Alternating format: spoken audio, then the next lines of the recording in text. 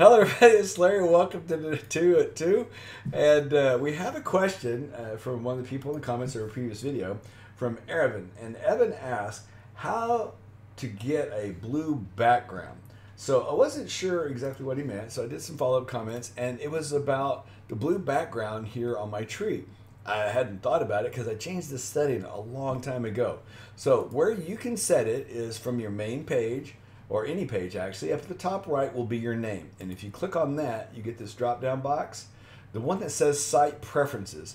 It lets you set the tree background along with many other things associated with that. But right here is the tree color. And you can see right here it says Wave, which is blue. So let's say I want to change it to Plum. I just click Save and it's immediately there. So I refresh the page and look, I get Plum. Okay, and if I want Jade, I can change it to Jade. Come over here and change it to Jade. And you can do the default, which is, I believe is Pebble. It's kind of a gray. And then a sand. And sand, it's really very white. It makes it, to me, the least attractive to use because the white all blends in. So I just found that I kind of liked the blue. It just made the things stick out and pop out a little bit when I was working on it.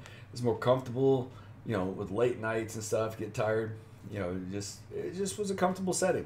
So if you have a question about something on Ancestry, maybe how to do something, maybe, you know, specific tricks, tips, something you'd like to see, leave it down in the comments below and we'll see if it fits a 2x2. And if not, maybe we'll do a full video on it, because if you've taken the time to ask the question, chances are somebody else has that same question. And thank you for asking. Don't forget to like and subscribe. I hope you enjoyed the video. Pass it around to your friends, and we will talk to you again soon. Look at that. I have all this extra time. Why am I talking fast?